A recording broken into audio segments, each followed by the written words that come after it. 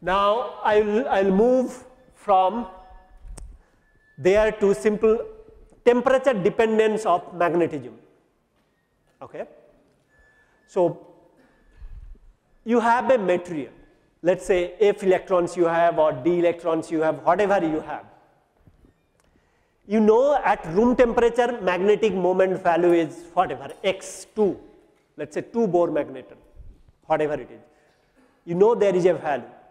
The moment you are cooling it down for room temperature or from a high temperature to room temperature, whatever it is, the moment you are cooling it down, those spin previously you were having now will get an opportunity to realign.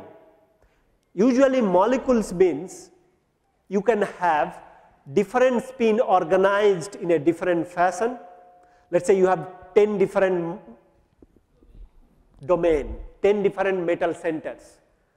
Those 10 different metal centers are having spin, one up, another down, another up, and so on. It's a mixture of up and down. Let's say it's a mixture of up and down. This is the particular temperature. Let's say this is room temperature or whatever temperature you want. Now you cool it down, you cool down the sample. What will happen? This randomly oriented spin will get some particular orientation. It will try to freeze. You will be able to freeze this spin more and more if you decrease the temperature. You start with 1000 degrees centigrade, come to room temperature, magnetic moment value will increase for the sample. This is the behavior you are expected to see for paramagnetic complex. Okay? So random spin, little bit organized, further organized. Now that's the kind of behavior you should expect for paramagnetic species. Sometime what happens is one spin of one molecule is influencing the spin of other molecule. How it is? Let me give you an example here. Let's say this is a spin, this is the d orbital of one atom or one metal center. This is the d orbital of another metal center. Now, in absence of anything in between, if there is no bridging between these two metal centers, this is spin up, this is spin up, half and half. So total spin should be half plus half 1. But in presence of a ligand or bridging species having 2 electrons, what will happen? These ligand spin will be down, this is up, this is down, there is a bond formation. If this is down, this is going to be up. That will enforce this spin to be down. To start with, you have up spin for this, up spin for that. 2 centers up, up. Since they are bridged by a second ligand, something let's say oxide, O2 minus. It has 2 unpaired electrons. Let's say you have copper 2 plus or copper 3 plus, oxide, copper. Copper 2 plus, oxide, copper 2 plus. Copper 2 plus is D9, 1 unpaired electron. Oxide, 2 unpaired electron, okay? 2 unpaired electrons, and then another copper 2 plus, another unpaired electron. Let's say you are having copper, oxide, copper, 2 plus, 2 plus, 2 minus, there is net charge is going to be let's say 2 plus, doesn't matter. Now this is a D9 electronic configuration, this is a D9 electronic configuration. 1 spin up, 1 spin up, 1 unpaired electron, 1 unpaired electron. Oxide is having 2 unpaired electrons. What it is making it, essentially, since this is a coupled species, this spin or this copper is bonded with oxide, this oxide is also bonded with that. This will enforce this up spin to go down. So this is copper spin, this is your oxide on spin. That will mean that this will go up and this spin will go down. It is spin pairing. They will try to pair it up. So up, down, Overall, although it's a D9 electronic system, it was supposed to be paramagnetic. Unpaired electron means it is paramagnetic. Net effect is due to these exchange, it will become diamagnetic. Okay? So what I'm trying to tell you is that knowing the whole thing is important. Just individual metal center is not good enough to tell the bulk properties of the compound or bulk properties of the material. You need to know what they are bound with, how they are bound with, are they communicating with each other. Okay? So it's a very interesting phenomenon. You can see the magnetic properties can be communicated. If it can be decreased, there is other orientation where it can be increased by having some interaction. So both decrease and increase is possible, right? So this is where what actually you see kind of this antiferromagnetic behavior. You see it is after certain temperature, you can see the magnetic moment value is decreasing. So because they are interacting after that temperature, they are interacting with other molecule in a way that will cancelling some of the spin.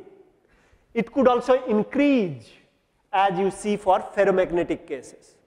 So it is nothing but electronic spin are varying different ways, okay, with respect to temperature. It may be pairing up or it may be getting more unpaired. Okay? Thereby you see, of course, this is nothing but more of a paramagnetic, but the increment with respect to temperature is huge all of a sudden. Right? So it is increasing as you decreasing the temperature, but after certain temperature you see that there is a jump or the slope is changing, right? So something is happening in terms of electronic arrangement. That's all it says. Okay? Now you can see read about these of Curie temperature and whatever, this nil temperature and so on. I think you have studied it before. Ferromagnetic, antiferromagnetic, and paramagnetic, you study from a book. Okay? Magnetization. Okay? So if you see, if you are trying to magnetize one species, let's say with a magnet you are trying to magnetize another species, what essentially happening is you are reorienting the spin of those molecules. Okay? So for example, this is the magnetization. If you can reverse the spin, this is going to lead to the neutralization. Right? It's nothing but changing the spin. All up, all down, one up, one down. How many up, how many down? Going to determine the magnetic properties or magnetic behavior of a compound. 2 more minutes, maybe 1 minute will be good enough. Okay, you read this. Okay, there is some material. Okay, for example, over here, if you are increasing the temperature or decreasing the temperature, you can understand how you can give low spin to high spin. You know that if you heat it up, for example, you can go from low spin to high spin. Spin will increase, right? So if that is happening, you are going to increase the magnetic moment, right? So you are increasing the temperature, and at certain temperature, high spin complex will be forming. From there, low spin to high spin complex is formed. Now, if that high spin species, upon cooling down or bringing it to room temperature, does not come back to the previous orientation, that means low spin orientation quickly, those are the one are called hard magnet. You can heat it, or you can change the external condition, you can keep it in a high spin state, and it can hold on to that magnetic behavior for some time. Those are hard magnet. Usual magnets are hard magnet. There are soft magnet. You heat it little bit, it goes up, magnetic values goes up, low spin to high spin configuration occur, but then again cooling down, it comes back very quickly. These are called soft magnet. So you can read about hard magnet and soft magnet once again from any book. Okay, almost done. I think this is done. This is one or two last slide. It's the same thing. So we have learned so far hard magnet, soft magnet, antiferromagnetic, ferromagnetic, paramagnetic. Now if you have a cluster, for example manganese oxo cluster, manganese can have spin, oxo can also have spin, manganese 2 plus, let's say, oxide 2 minus, has unpaired electron. Overall, you have lot of spin up, lot of spin down. Theoretically, then you have to do almost a calculation in computer to figure out the net magnetic moment of the species. All right? I think that's all for today.